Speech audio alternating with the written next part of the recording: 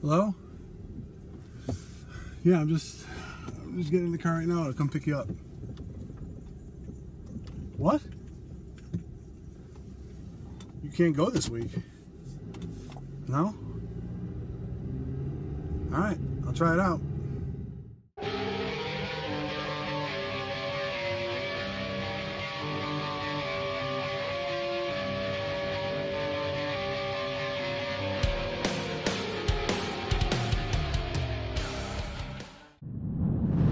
Comment, like, subscribe, repeat.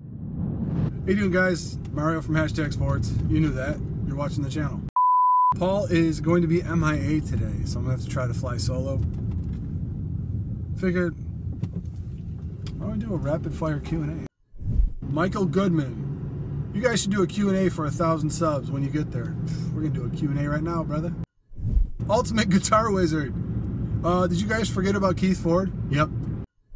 I love this game, Buffalo Bills football. Are we the Oakland A's of the NFL? You know what? I made a comment about this. The first thing that happened once we signed Feliciano and Nsekhe was, it seems like McDermott and Bean are playing a little bit of Moneyball. It really does seem that, okay, let everyone spend for all of these other guys. Let everyone just spend all this money, try to get these top-notch free agents. You know, we're going to get controllable contracts. We're going to get guys that fit into our system at a reasonable price, and we're going to win games. Well, how do you win games? You got to score points. Well, how do you score points? You have to have a front line that blocks for your quarterback. You have to have wide receivers that get open. You have to have running backs that are able to pick up a blitz and hit the hole that you call the play to. I mean, it just seems like that seems like to be the pattern that's going on with these guys.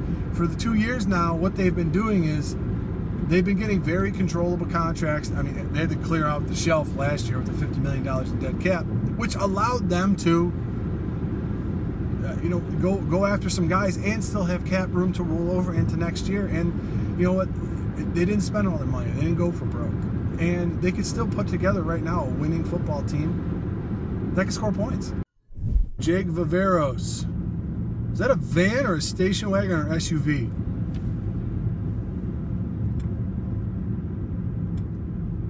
SUV.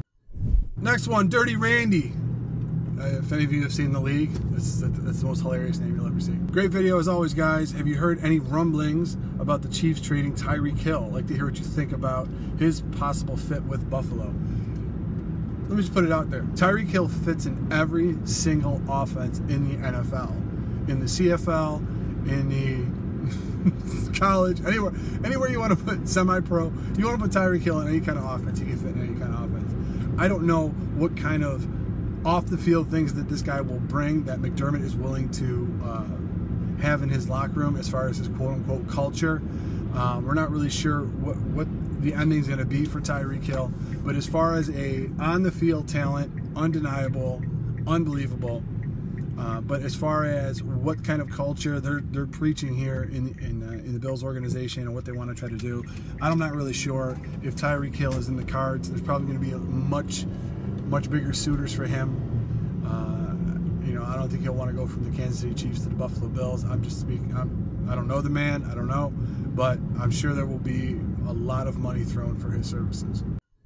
Al can't win. Haven't watched his video yet, so I don't know if you bring him up or not. You guys know who I would love to go after as an apparent for Shady? Duke Johnson. I love the Duke Johnson signing. I love how versatile he is. He's a pass-catching back. He can run. He can run everywhere around the field. He can break open any type of run. The only thing I think the Browns will hold on to him, given the recent news that Kareem Hunt will be facing an 8-game suspension. A lot of teams right now will have their running backs go 3 deep. I know that sounds weird, but they will, in lieu of trying to get a guy that's run down. And near the, you know, you're starting to get into November, December, you need your running backs to be fresh. They're starting to go with a 3-man rotation. You're starting to see that all around the league right now. Teams that still carry 2 backs that take a majority of their carries, you start to see their numbers decline near the end of the year. So, I mean, I love Duke Johnson, the player. I love if the Bills would take a run at him. I just don't think the Cleveland Browns are going to be letting go of him anytime soon. Coming in next, Matthew Ronkowski. What is your starting five pre-draft and before we add any more free agent offensive linemen? I think it's absolutely hysterical that the Buffalo Bills were already a top flight defense. Now you get an offensive lineman from the Jets and you get an offensive lineman from the Patriots. Hilarious. That being said, if you want to think about what would my starting five be, well, I'm kind of biased to the fact that I know a lot of people won't agree with this. I would love for them to get a tackle to move Deion Dawkins down to guard. I think Dawkins would be a heck of a guard. I think he'd be an all-pro if you put him at guard. But it doesn't seem like that's the route that this coaching staff wants to go. They want to definitely insert Dawkins as your tackle. So I'll go along with them. If Dawkins is my tackle, then Dawkins is my tackle. That's what I'm going to start doing. So I'm going to have Dawkins as my left tackle, Feliciano at left guard. We got Morris in the middle. You probably put Long at right guard, and at your right tackle you put Ty Nsekhe. All right, so that's probably what you're going to have. A lot of humanity up front with all of those guys. I think the smallest one might be 6'4". So that being said, you're going to have a completely rebuilt, revamped line for Josh Allen, those running backs, to have some fun. All right. Hopefully the Buffalo Bills will be able to start scoring points next year, and hopefully they've gained enough weapons to do so. All right, John Calvin coming in next. Hold on to your pants. With the 9th overall pick, the Buffalo Bills select Josh Jacobs. Josh Jacobs has ties to the OC, team player, excellent blocker, good pass catcher, power, and decently elusive back. Okay, could he have a better mentor than Ivory and Gore? You know, it's funny because the tape that I've watched on him, I've watched so much tape on him. It's scary. You know, what's interesting about Jacobs is that a lot of people are down on him for his 40 time. You know, oh, he ran a 4.640, he ran a 4.640 at his pro day. Oh my God, what's going to happen? 15 years ago, Frank Gore ran a 4.58 at the combine. So, guy's been playing for 15 years. So, could he have a better mentor than Gore? The way that he runs like Gore. I mean, if you go back and look at tapes of Gore and you look at tapes of Josh Jacobs right now, they run very similar. They're one-cut guys that get upfield, can make a couple guys miss, and can run over a few guys. It seems like a fit, like it would be a fit for them to pick up Jacobs. But the 9th overall pick is a little high for me. He does have ties. The type of running back that it seems like they're looking for in this offense is a power bruising back. And Jacobs could be that back for them. And the great part about it is he doesn't have to play right away. One of the things that we've seen about a lot of running backs that come into the league now is that they burn out around week 13, week 12, week 13 is because they're not used to playing that many games. They have to get acclimated to the pro schedule. They have to get acclimated to playing professionally. Now, this is their job. They have to go move to a new city. They have an agent. They have all this nonsense they got to deal with. It's tough for them, so they end up getting burnt out pretty quickly. The one thing that you saw with Alvin Kamara was Sean Payton knew this. So 2 years ago when Alvin Kamara first started, he didn't play the first 4 weeks. So then he was fresh near the end of the year. He got acclimated to the offseason schedule, and he was able to come in. He was able to be very, very effective last year. That's one of those things that the teams are really starting to do now. They're starting to pick up these running backs, and they don't play them right away. That's the smartest thing. Or if they do play them right away, they're in spot duty, they're here and there, they're just kind of doing a few things. But the thing about Josh Jacobs, he does definitely fit in your offense. He's definitely a younger version. And you got to realize this too. Ivory, McCoy, and Gore, their contracts are up at the end of this year. So none of them could conceivably be on this team next year. So the Bills are obviously in play for a running back for the 2019 draft. John Roberts coming in from our the one video we talked about with the jersey numbers. Zay Jones wore number 11. Or wears number 11. That jersey, man. That jersey is just cursed in Buffalo. It just is. Just, Zay, pick a different one. Pick a different one. No. Rob Johnson, Scott Norwood. It's just Roscoe Parrish, Drew Bledsoe. And it even hurts me to say that. I mean, come on. Come on. Jacob Moldovan coming in hot. Mario's a Red Sox fan, considering unsubscribing at this point. Thought we were Buffalo fans around here. Whoa! Whoa! Do not make that mistake. Do not make that mistake. I am not a Boston Red Sox fan. If you happen to harken back to the Christmas episode, I'll let you just, here's a little preview of that. So, And I also bought him a shirt with the Golden Girls on it. Now, listen, I always like to get Mario the most random things, right? I got him a Bobby Boucher football jersey. Like, I like to get him the most random stuff. I absolutely cannot wait till he opens up this this Golden Girls shirt, because Blanche and the girls are right on it. So I'm very excited about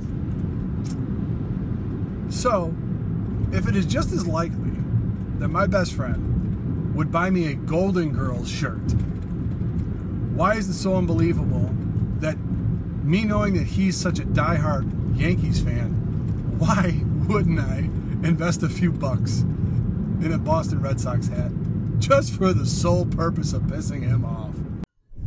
You know what? It worked. Mission accomplished. Brian Klein coming in. Losers should have to sing the Bills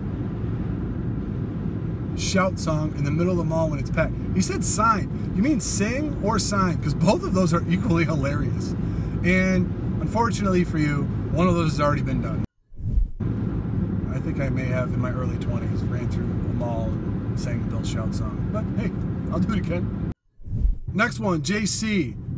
Don't you think it's obvious we are just going to be running some variation of the college spread option a la Tebow or RG3? Allen runs will be more from scrambling than the design, but all these receivers and running backs can catch. It seems likely we are just going to spread the field and make the defense pick between defending the entire field or the quarterback says run, running back swing, and screen passes. It is very interesting to see some of the dynamics that has been going on with the Buffalo Bills. You get Tyler Kroft. You get mostly, I mean, he's a pass-catching tight end, but he's mostly used in the box. You end up signing Jake Fisher, who's going to transfer to tight end, who's 6'6", 280. You start talking about signing Brown, Beasley. You got Jones, you got Foster, you got McKenzie. You got all these nice new weapons in there for the Bills to use. And then you have Shady, who can catch the ball out of the backfield. Hasn't really done that very much in the last year or two. However, thinking about it, you have Chris Ivory, who can catch the ball out of the backfield, doesn't really do it so. But then you get Frank Gore, who wasn't really known for his pass-catching abilities. Now, either the Bills are going to draft a running back that can catch the ball out of the backfield, or they're going to go more a la, you know, we're going to shove the ball down your throat 35 times a game, and then, you know, Allen's going to end up hitting you over the top because he's such a good play-action passer. So that could be one of the routes that the Bills are going to try to go.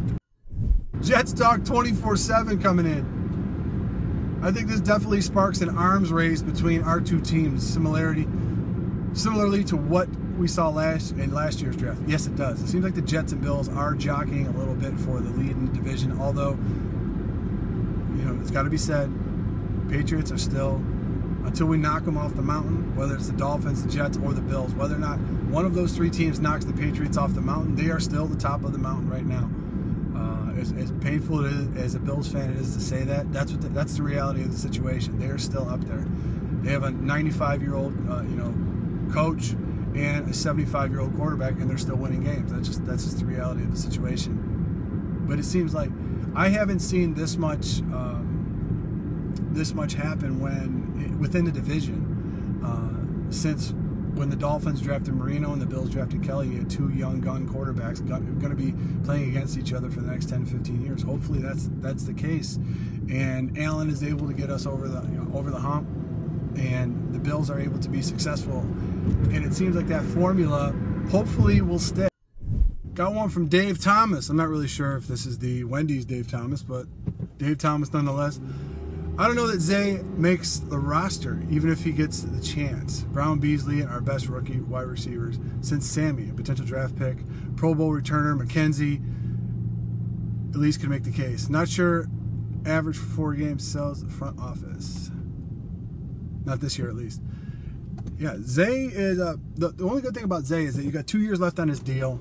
He was a second-round pick.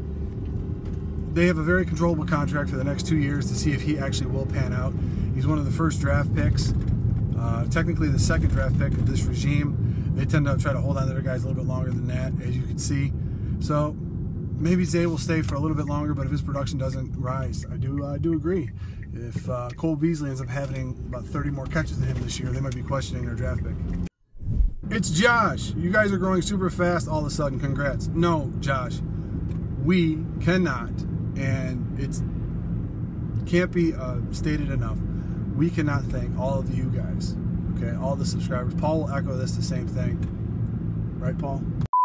Paul will echo the same thing. You guys are the reason this channel is what it is. If it wasn't for you guys commenting, liking, enjoying the stuff that we put out, we wouldn't do it. We're so thrilled and humbled to be to do this stuff on a weekly basis and to put out content talking about the team that we cheer for and that we've all suffered through for many years and cheered for just the same. We can't thank you guys enough. We're so happy you guys enjoy our content, and thanks for riding with us.